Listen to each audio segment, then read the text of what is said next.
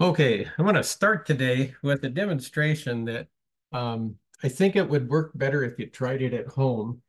But what I have are two glasses that have pennies in the bottom. And you can kind of see that glass, and they're pretty much identical glasses. But one of them I filled with water, and I want to tip this on its side to show you because I would have dumped out all the water.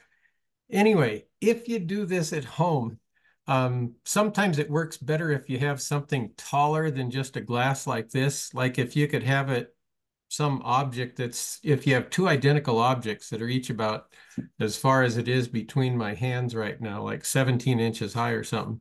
And if you can put, say, 10 inches of water in it, in one of them, and then drop a penny in, you'll be able to see this easier. It's not showing up through the camera, but if you just actually, if I just take these things and look down them, try to get that. Oh, I just spilled water. Uh, that's okay. I can live with that, sort of.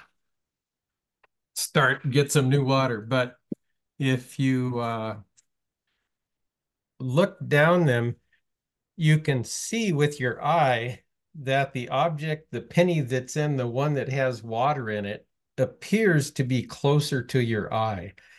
And your eye will have to focus at a closer distance for this one than it does at this one. And it's noticeably different. Water doesn't have all that high an index of refraction. It's 1.33. But if you could do something with, say, corn oil or canola oil or something like that in one of the glasses, that's got a higher index of refraction and it'll be a more noticeable effect. So give that a shot. It's just kind of a fun little experiment to do at home. And I need to get some new paper down here somehow. Well, let's see. Okay, it's soaked through those two. Maybe these will still be usable. Okay, and today I'm going to remember to click here so those weird little things on the side disappear on us. All right, today we're looking at refracting surfaces, which is what you just saw on this thing. And for this, I'm going to sketch the situation that they've developed in the textbook, and then I'll write down the formulas that they've done. And we'll just imagine that here's some kind of optical axis for something, and we'll have a medium A on this side and a medium B on this side. Medium A is going to have an index of refraction N sub A. Medium B will have an index of refraction N sub B. And so refraction will take place as you go from one medium into the other. And then we'll put an object over here, medium A. So this will be our object. And the object distance is the S with no prime on it. And so that'll be the distance from the interface between A and B to the object. And then an image might form of object A, and it might be inverted. It might not. It depends. But anyway, this will be the image. And we'll actually look at some situations where the image of the object is still over here, like the penny in the jar in the glass. Actually, that was the case. But this will be the image, and the distance to the image will be S prime. And they go through a derivation in the textbook, monkeying around with some geometry. You have to know some trigonometry or geometry things for angles and triangles and stuff like that. A little bit of trigonometry, right angle trigonometry. They use the tangent function. And they also use something called the small angle approximation. And what it is like this. If an angle theta is much less than 1, and that's the way I would denote being much less than 1, then the sine of theta is about equal to theta. And the smaller it is, the closer you get. If you get a small enough angle, the sine of theta will equal theta. This has to be in radians, by the way, but it'll equal theta out to 3 or 4 significant figures. So that's usually enough. And also, the same is true of the tangent of theta, that it'll be about equal to theta. And so those are some of the things that the derivation of the formula that they use depends on. And when they do it, you end up with this particular formula that n sub a over s plus n sub b over s is going to equal n sub b minus n sub a divided by the radius of curvature of that thing. And then for refracting surfaces, these are our sign conventions for refracting surfaces. And first of all, they talk about what the front is and what the back is. The front is the side from which the light approaches the surface. So in this case, the object is on this side. The light will have to leave the object to form an image of it. And so this is the front in this case, the side from which the light approaches the surface. And then the back is the side that the light travels to after refraction. And this is probably about the trickiest place as far as determining the front and the back, and then the radii of curvature. It's kind of tricky. So the S is positive if the object is in front of the surface. I don't think on this section we'll have any virtual objects, so we won't worry about that one. S prime is positive if the image is in back of the surface. That's on the side the light travels to after refraction. And it's negative if the image is in front of the surface. That's a virtual image.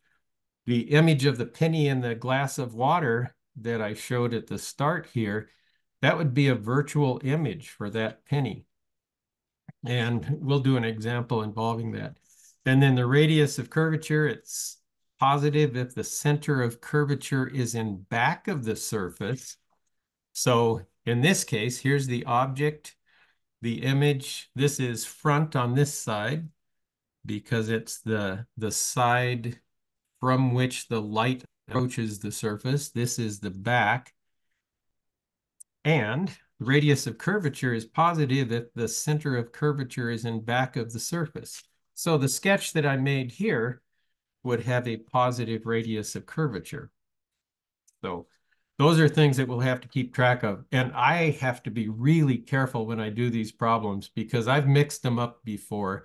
Put a wrong sign on the radius of curvature and I'll get to a certain point and I think, that doesn't make sense. And I'll have to back up and look real carefully at my assumptions for the things. So let's try doing a problem with that. We might be able to these problems may not take a long time, and we may be able to introduce some of the thin lens equations here today. And we'll be monkeying around with some of these tomorrow in lab. So we'll see how that goes. So this time a colored marble is dropped into a large tank filled with benzene, which has an index of refraction of 1.50 and would smell to the high heavens. What's the depth of the tank if the apparent depth of the marble, when viewed from directly above the tank, is 35 centimeters? So this is a situation where presumably we have air that's up here, and we have benzene down here, and we've got a marble that's been dropped into this tank, and it's sitting right down here. So there's the marble. This isn't to scale, of course, but the apparent depth of the marble is going to be 35 centimeters. Now we've got n equals 1.50 here, n equals 1.00 up here, and I'm just writing it to three significant figures, although you could tag on a couple of other zeros for the index of refraction of air, or one other one anyway.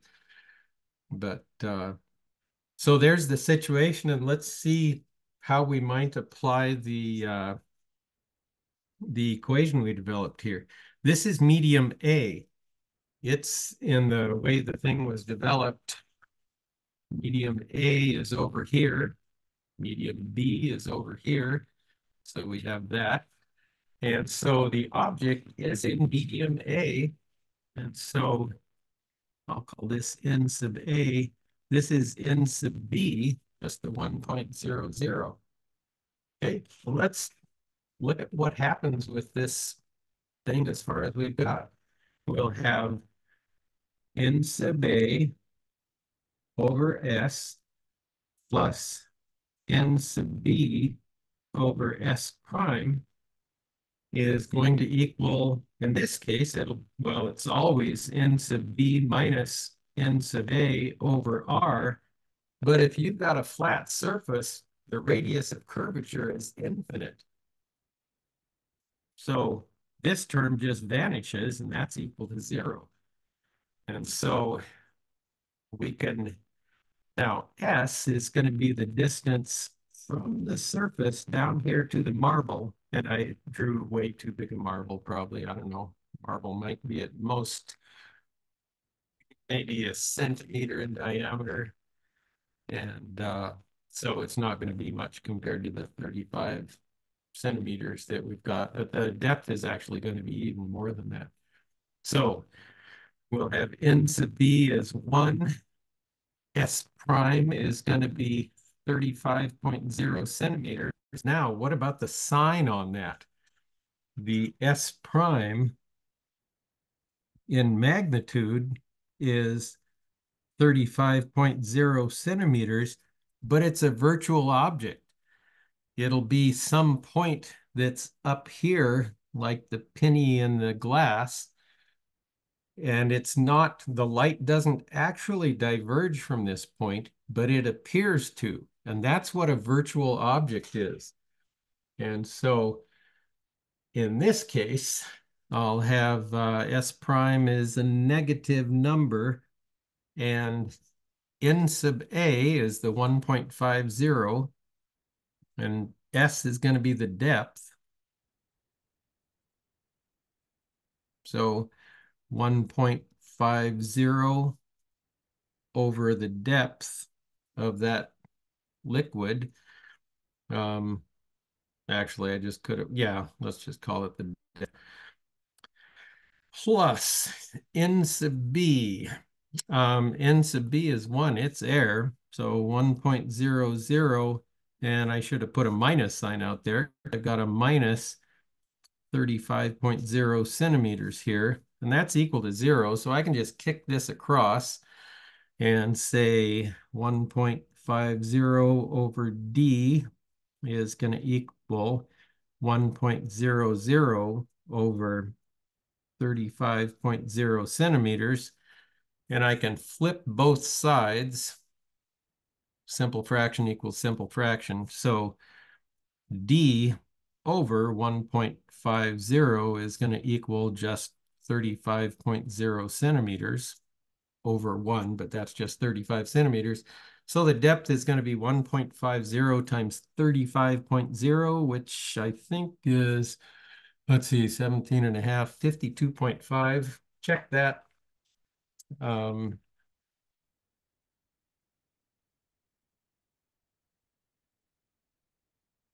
Yeah, 52.5 centimeters is the actual depth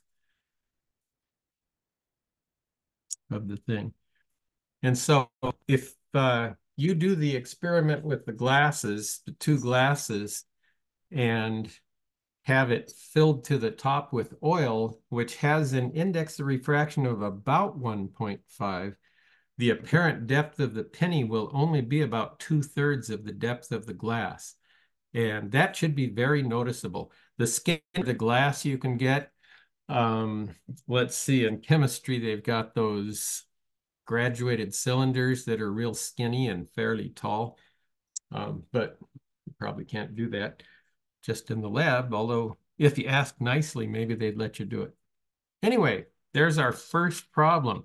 And a infinite radius of curvature. That's a new thing for us, but that's something that happens when you've got flat surfaces. Okay, now we'll do something that's curved here. A glass sphere of radius 15 centimeters, which is pretty good size. 15 centimeters is that big. That means the diameter is going to be 30 centimeters. So this is a great big glass sphere. And it has a tiny air bubble 5 centimeters from the center. Oh, where's my circle drawing thing? Haven't seen it for a few days. Who knows where I put it? Anyway, we'll just draw it. But okay, there's our glass sphere. It's got a radius, and the sphere is viewed along the radius containing the bubble. So let's just suppose out here we've got somebody looking at this thing.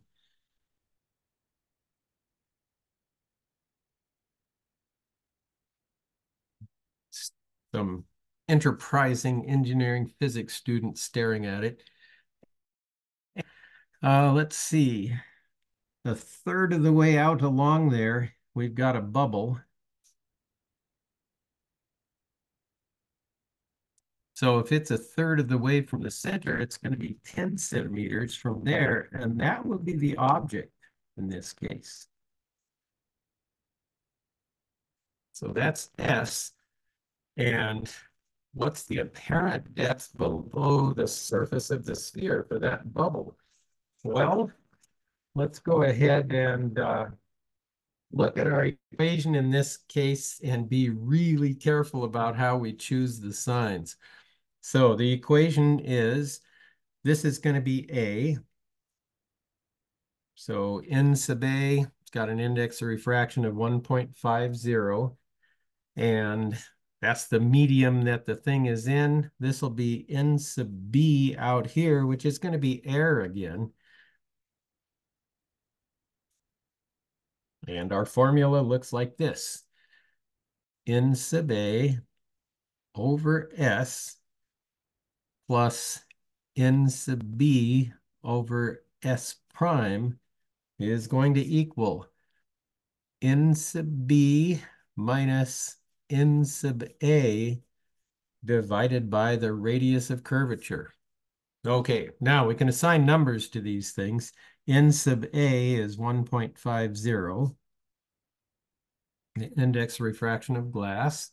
Let's see, we know S is equal to, if it's 5 centimeters from the surface, or from the center, if it's got a 15 centimeter radius, it's going to be 10.0 centimeters. So S is 10.0 centimeters. So we know that.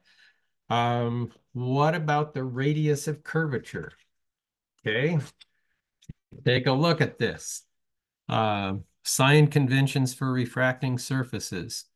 Now, remember, let's see, this is the front. That's the side that the light approaches the interface from. This is the back. That's the side that the light travels to after refraction. And R is positive if the center of curvature is in back of the surface.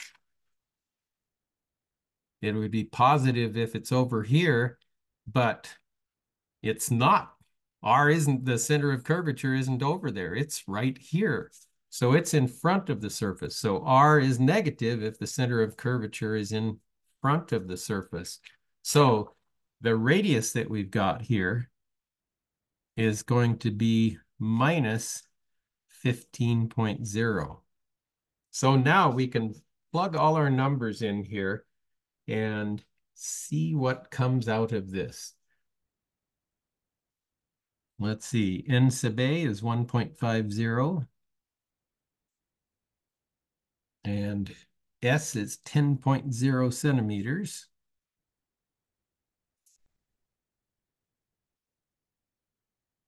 Plus N sub B, 1.00 over S prime.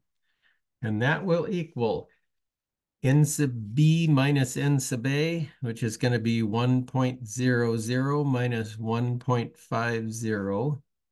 Indexes of refraction are dimensionless. So they're actually a ratio of the speed of light in the medium to the speed of light in vacuum, or vice versa, speed of light in vacuum over the speed of light in the medium. And then R is negative 15.0 centimeters. So let's see what we can do with this. I'll have 1.00 over S prime is going to equal, this all ends up being positive. I'd have minus 1 or minus 0.50 over minus 15.0, which is positive. So 0.50 over 15.0 centimeters. Let's see, minus 1.50 over 10 centimeters, 10.0 meters. And I could just figure this out. That's 10.0. Yeah, I can write this as a simple fraction. If you get a common denominator, multiply top and bottom here by 10 centimeters. On the bottom, I'll have 10 centimeters times 15 centimeters, which is 150 3 sig fig squared. Let's see, and 10 times that is going to be 5.0, only 2 sig figs. Minus, this is going to be 15 times 1.5, which is minus 22.5 centimeters. Okay, and the uncertainty remains in the tenths place. This would actually be minus 17.5 up here. So 1.00 over S prime, 1.00 over S prime is going to equal 150 centimeters squared. This is just arithmetic at this point. And a negative 17.5 centimeters there. So S prime, simple fraction equals simple fraction, flip them both. S prime will end up equaling 150. It's going to be negative. That tells me that it's going to be on this side.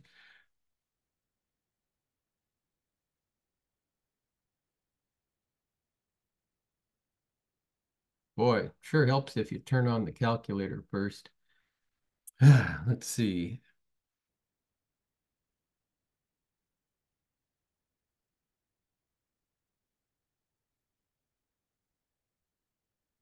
Okay. Anyway, I get a minus 11.7 centimeters. I hope I did that right. Did I make any mistakes on there? 10 times that, 50 times that. It should be right.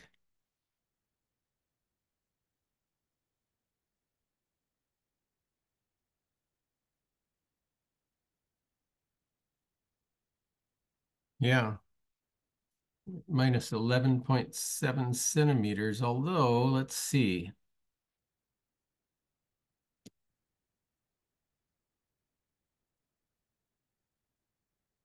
I think I got a different side, or something was different when I did this before, but might check that one. Let's see. Oh, negative on that. Forgot the units. In B, 1 minus 1.50.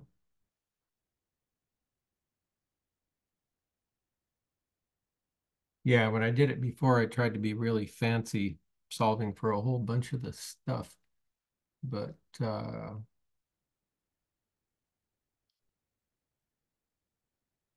at any rate, that's what we get. So, oh, I don't have my comments on, or the chat, so I should do that in case anybody has any. Haven't seen any questions. All right. Well, that was kind of an odd one too. So one more of these.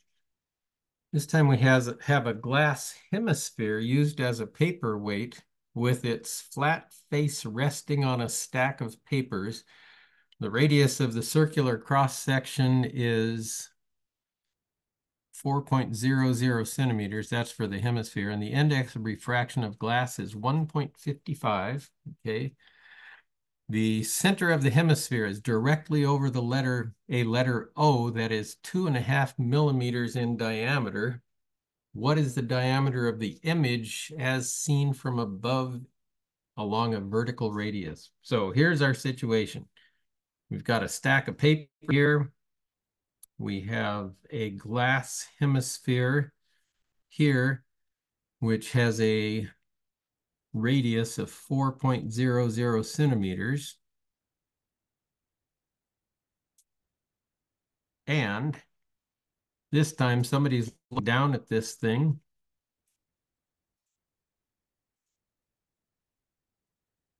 And we want to know what is the diameter of the image of the letter. Okay, the letter itself is 2.5 millimeters in diameter. Well, we need to do a little bit of figuring here. And I'm going to start by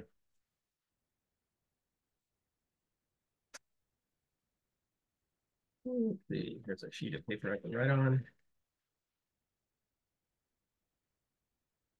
Thinking of the papers under here, the glass is up here. And so let's see what happens if I use my refraction formula that we're using here for NA over S plus NB over S prime is going to equal NB minus NA over R. Actually, I don't get anything very useful out of here. I've got an infinite radius of curvature, which is one thing that's going to, I'm thinking of going from the air that this piece of paper is in into the glass here. And I've got a flat thing. And I would expect that the image of that O in that case is just going to be at the bottom of the piece of glass. It's a flat piece of glass. So this thing's going to be infinite. And so that makes this side of the equation 0. And S prime, let's see, N sub B, which is going to be that of the glass for starters, is going to equal the negative of N sub A over S. And let's see, I'll flip both of these because if I plug in the 0 too soon, it's not going to work. S prime over N sub B is going to equal minus N sub A over, whoops, minus S over N sub A. And what'll happen here? S prime is going to equal minus N sub B over N sub A times S, but S is equal to 0. That means S prime is going to be 0 as well. So that's where the image of the O, it's just going to appear to be there at the bottom. Otherwise, we might have had to deal with something more complicated. But now we can just pretend there's an O that's got a diameter of 2.5 millimeters right at the bottom of this piece of glass. And this one will tell you why these things work as magnifiers. I've got a hemispherical one. It's not made out of glass. It's made out of plexiglass, which would have a different index of refraction, but it works. You can set it on things and it blows stuff up. So let's see what we've got. First of all, we've got a radius of curvature that's 4.00 centimeters. Now, this is going to be the front. this medium here. Okay, and the index of that is 1.55. This is the back. And go back to my formula sheet here. I hope you've printed this off and are starting to get familiar with it. The radius of curvature, if the center of curvature is in back of the surface, that is on the side the light travels to after refraction. It's negative if the center of curvature is in front of the surface. Well, this center of curvature is in front of the surface. Here's the back. This seems weird, okay, but that's just the way the things are defined. So we actually have a negative radius of curvature in this case. First thing we'll do is figure out where does the image of that O show up. And so this would be N sub A. This is N sub B. A is the side it starts from, and B is the side the light ends up on. So we can go ahead and write our formula yet again. N sub A over S plus N sub B over S prime is going to be N sub B minus N sub A over R again. And the N sub A, or the S, is going to be the 4 centimeters. That's the actual distance from this surface to where the O is. So S equals 4.00 centimeters.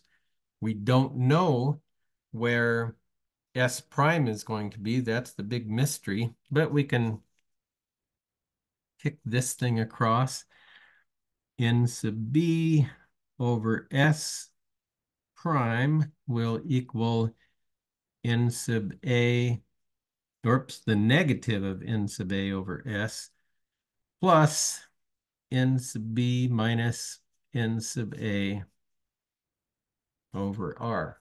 So I can plug numbers in for everything on this side. N sub B is 1. So I'd have 1.00 over S prime is going to equal minus N sub A, that's the 1.55, divided by S, which is the 4.00 centimeters, plus N sub B out here, the index of refraction is 1 because it's air. So I have 1.00 minus 1.55. And I'm dividing by the radius, which is negative. So minus 4.00 centimeters. This all looks like minus 1.55 over 4.00 centimeters. Plus, it's actually 0.55 over, oh, got a common denominator for a change. Good. Okay, so 1.00 over S prime will equal, let's see, minus 1.55 minus 1.00 over 4.00 centimeters. Flip both of those and I get S prime over 1.00, which is just S prime, is going to be minus 4.00 centimeters, which bothers me. Does that seem correct? Maybe. Anyway, it's a virtual image. That's what the negative number means. And it'll still appear to be that far away, but we haven't figured out the magnification yet.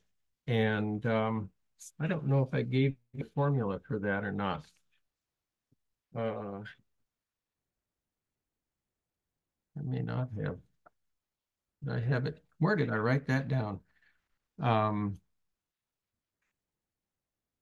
Yeah, the magnification in this situation is kind of weird, the way it shows up. No. I think that's it. Um, I wrote it on the back of one of these problems. Oh, here it is. Um, the magnification in this case, and this is something that they developed in that formula, is minus n sub a f prime over n sub b s. And in this case, well, we've got all the numbers. N sub a is the 1.55.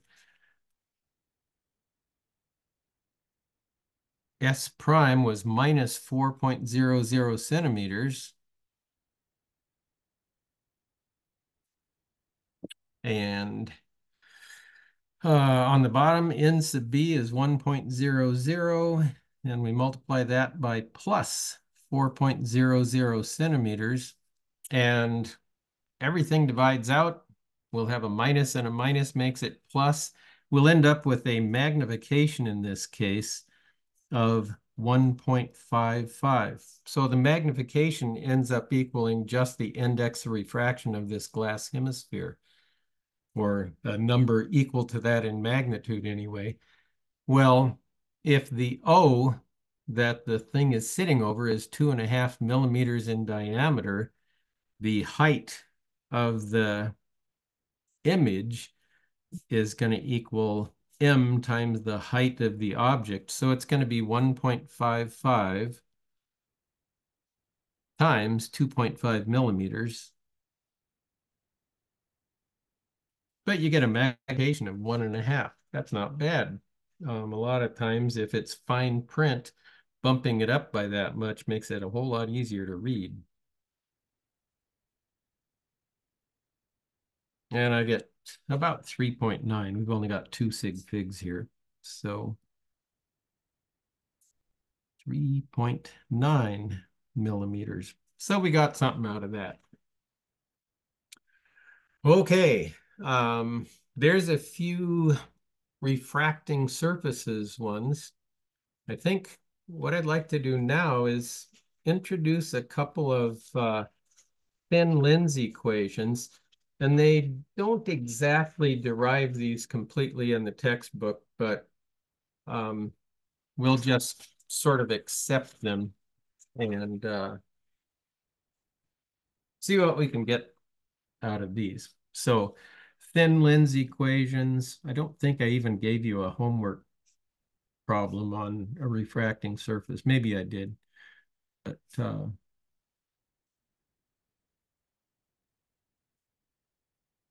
okay. So thin lens equation, we actually have seen some of these before. We've got, this is 1 over S plus 1 over S prime equals 1 over F. Well, that equation works for mirrors too. So that's kind of nice.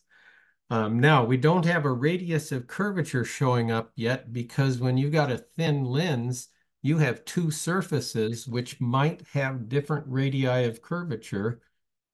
They're certainly going to have different centers for their centers of curvature. For instance, if you've got a lens like this and the light is approaching it from this side, the first surface it hits is going to have its center of curvature over here, and then it enters at the medium, and then it encounters this second center of curvature, which might have, well, it'll have its center over here. This is for a convex lens, but this would be R2, and R2 doesn't have to equal R1 in magnitude.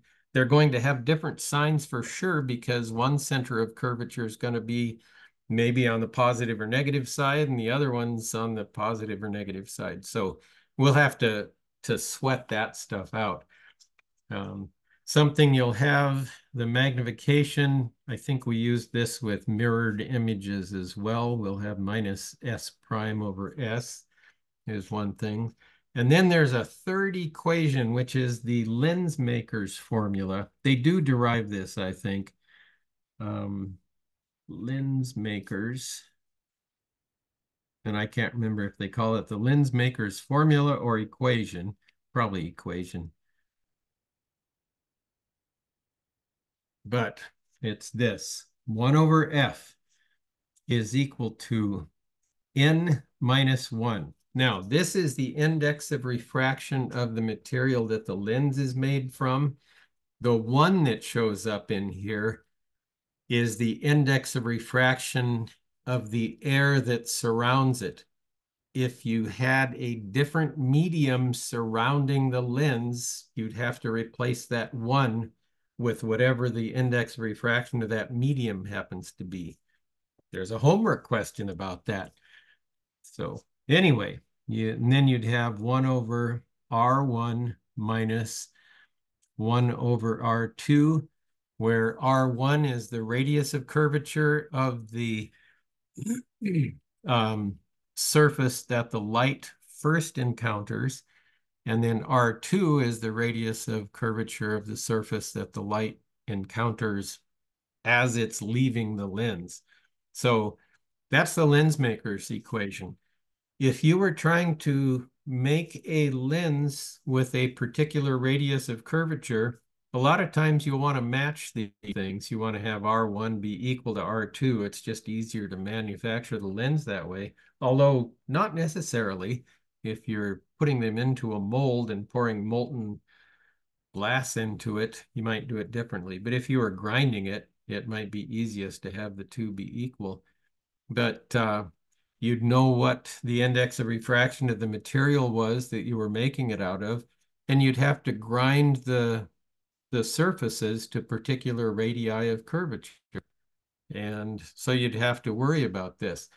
We're going to do a lab, not this week, but next week, where we'll determine the indices of refraction experimentally by using this equation. And we'll do a series of measurements with each lens and get a bunch of S and S prime values. We'll actually make a graph, this is the weirdest graph you'll ever see, but it'll end up looking like that. And we'll have 1 over S on the vertical axis, or maybe 1 over S prime and 1 over S prime on the horizontal. I can't remember exactly which order I have you do, but what will be after in that case are the intercepts. So we're not going to care about the slope this time, although we'll put these in Excel and use get the linear equation of this, and then we can figure out exactly what the intercepts are going to be, each of the two intercepts. And that's turns out each of these intercepts will be the reciprocal of the focal length. So it'll be an odd graph. But anyway, those are the equations that are going to define our thin lens problems. And I forgot to figure these out or print off an example problem, but I'll just make one up.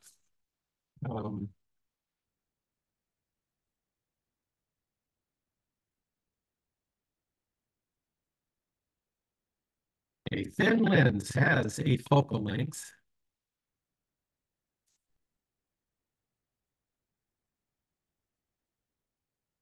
and we'll just make up one, 45.0 centimeters. Okay.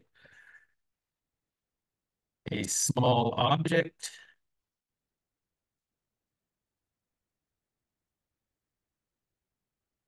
is placed 65.0 centimeters from the lens.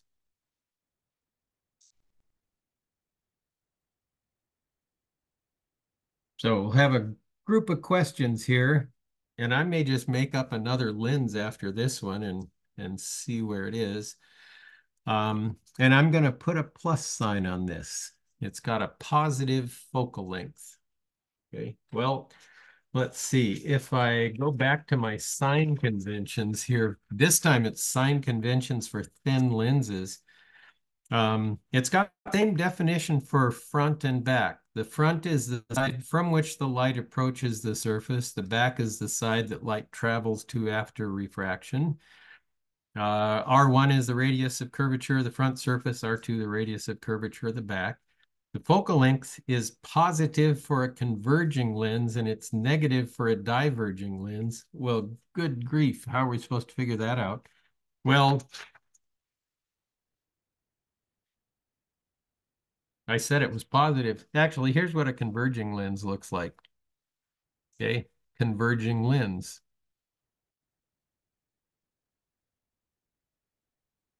Looks like a magnifying glass lens. It's fatter in the middle and it is at the edges. Here's what a diverging lens looks like.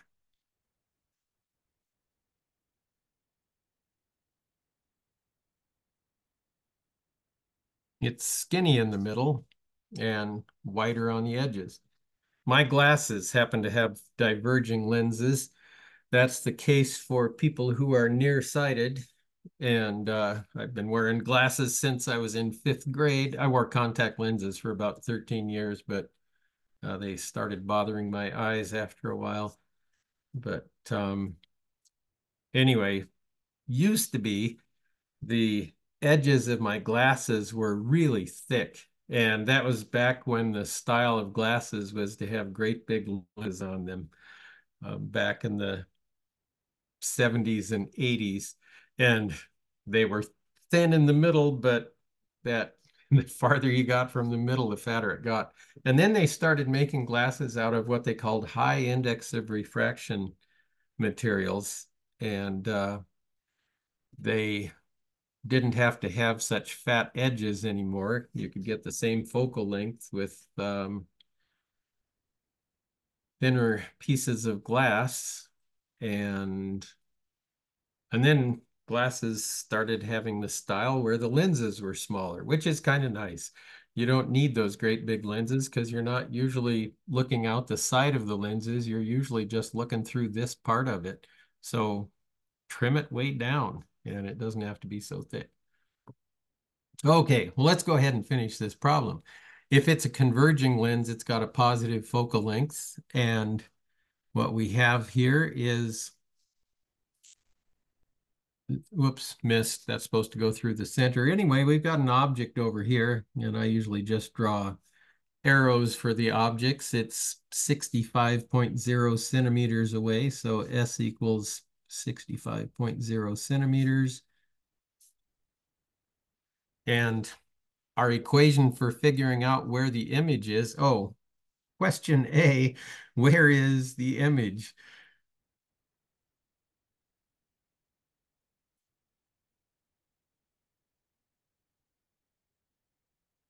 So that'll be A. B will be, is the image right side up or inverted? Or maybe I'll ask next, what is the magnification?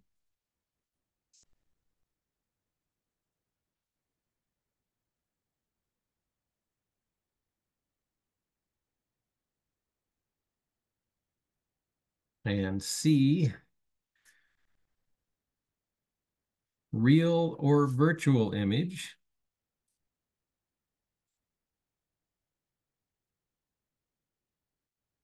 Okay, now in this case, what that's going to mean is if it's a real image, does the light actually converge to a point and that's where you see the image, or does the light appear to diverge from a point and that's where you see the image?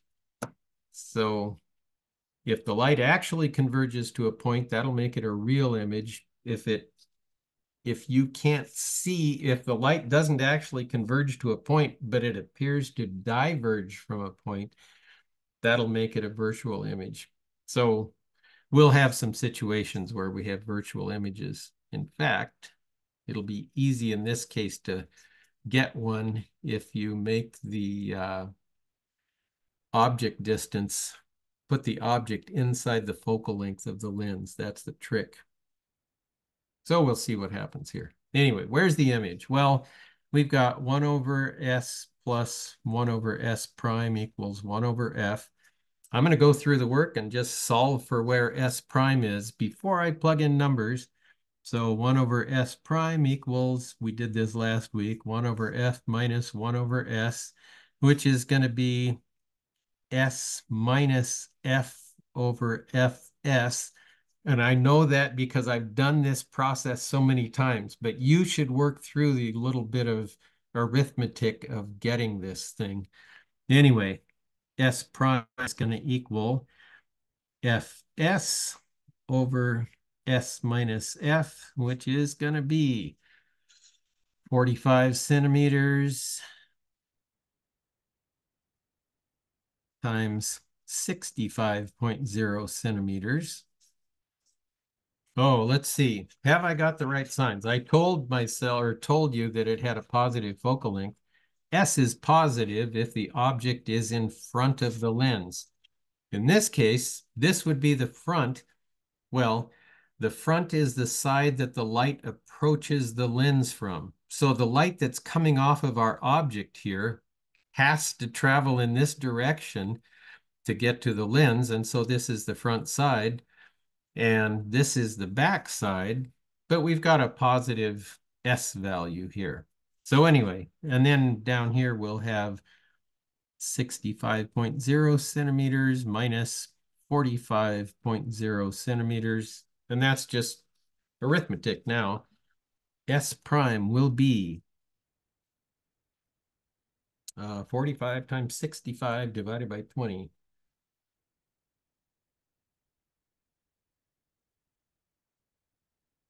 And I get 146 centimeters. So that image, it's positive. Okay, it came out positive, and that's because I've got a positive number in the denominator where I have the subtraction. But it's going to be way the heck off here to the right. So that's that. What about the magnification? Well, the magnification is always minus S prime over S, which is going to be minus 146 centimeters over 65.0 centimeters, or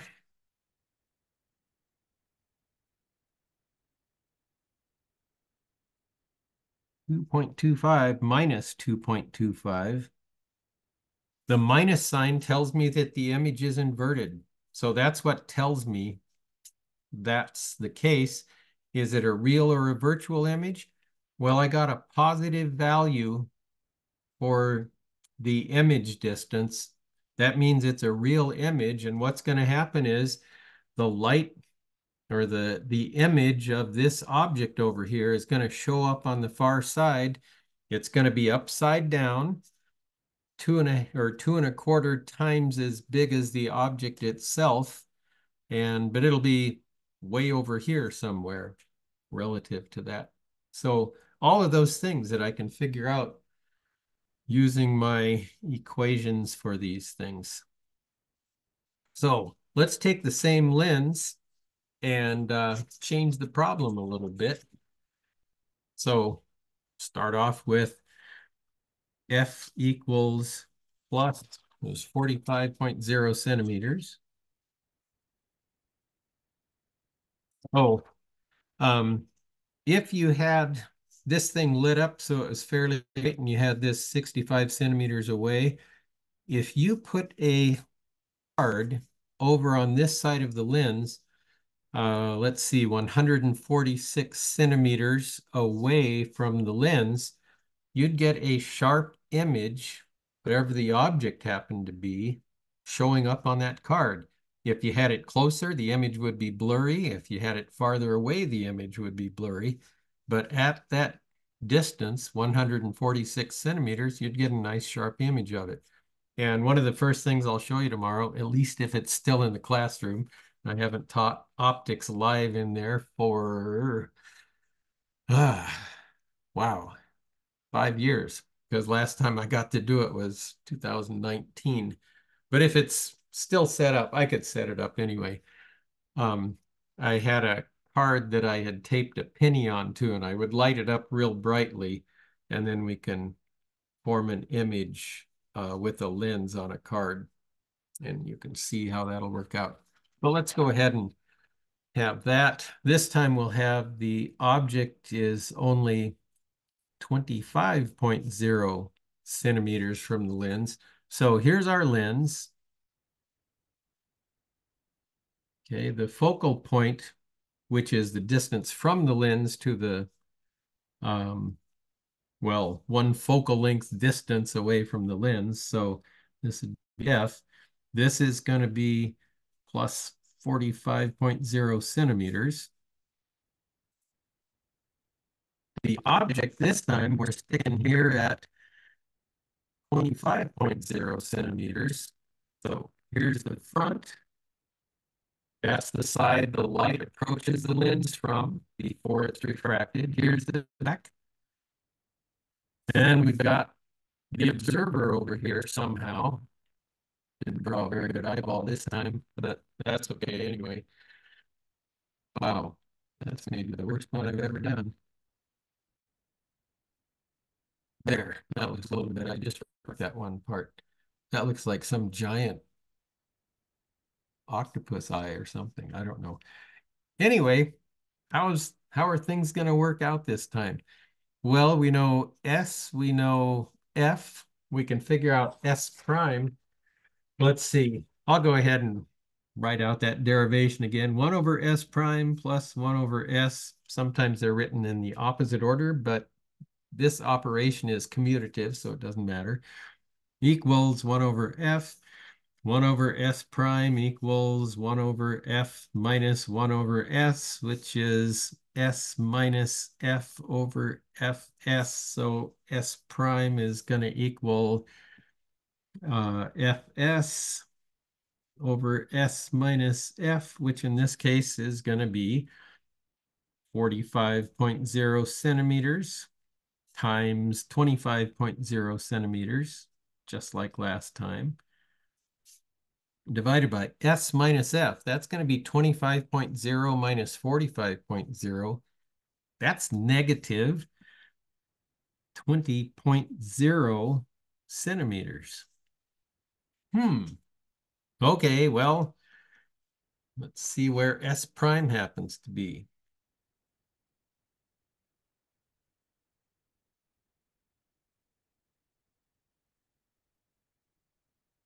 It's minus 56.3 centimeters. Yeah, I'll have 3 significant figures there. Now, that negative sign means that it's actually going to be back over here somewhere. In fact, the image is actually going to be, this is the object. Here's the image. Oh, let's see what the magnification is so I know which way to draw it. Magnification is minus S prime over S. Well, that's minus negative 56.3 centimeters over 25.0 centimeters.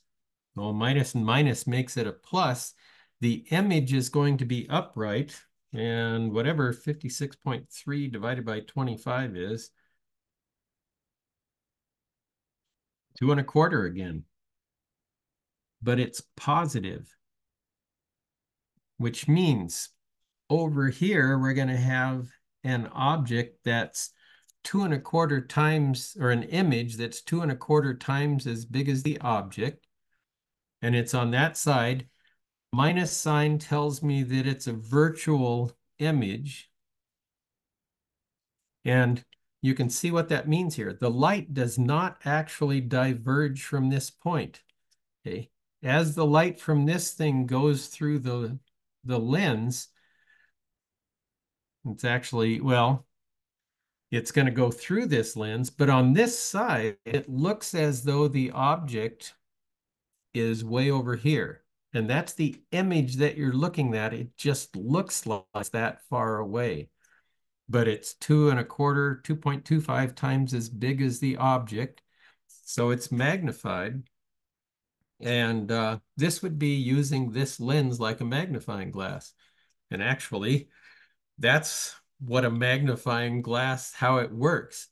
To see things through a magnifying glass, you hold the magnifying glass and you get it closer to the object than the focal length happens to be, and you get a magnified image that way. So, okay. That's a little bit of an introduction to that. We'll do more problems like this. We might do some more tomorrow. Tomorrow I've got a bunch of different light demonstrations that I want to show you. There's one thing, I don't know if I've got it handy here or not. Um, yes, I do.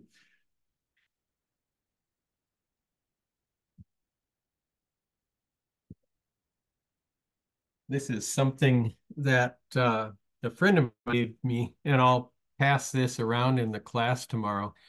There's a gadget that when you're using a telescope, you can put it on the telescope and like here's your big telescope here. And it's a something called a reflex finder. And the particular one that he made this for is a little thing. It's just a rectangular thing. But if you look at it, it's got a sloping mirror on it. And when you're using this thing, you actually um, look at it from this side. So you're looking in the direction and you're looking along the axis of the telescope, and you can actually see things that are see stars and stuff like that that are you see it through this piece of glass. But there's also a little bullseye that's projected onto this thing from a little light source that's down here. And it's kind of neat, except if you're looking at something that's just about straight up, you have to be you have to be looking along the axis of the telescope for this thing.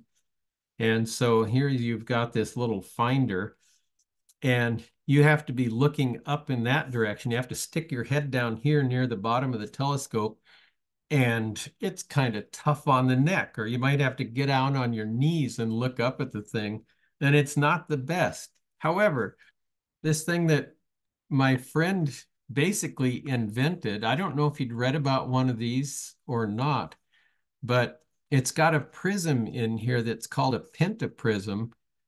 And when you're using it, you actually look into this hole, and this thing will be attached to that little gadget.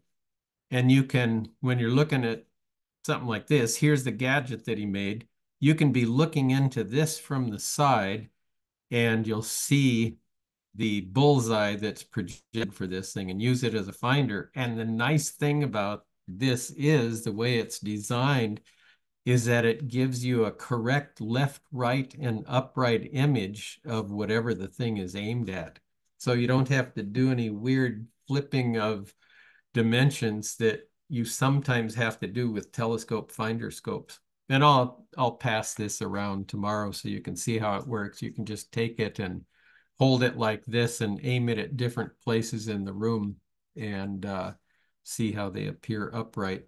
It's kind of neat. Like right now, I've got a coffee cup here with a Powell's bookstore logo on it. And when I look at it through there, everything is upright, no reversed images or anything. So that's part of what we'll see tomorrow.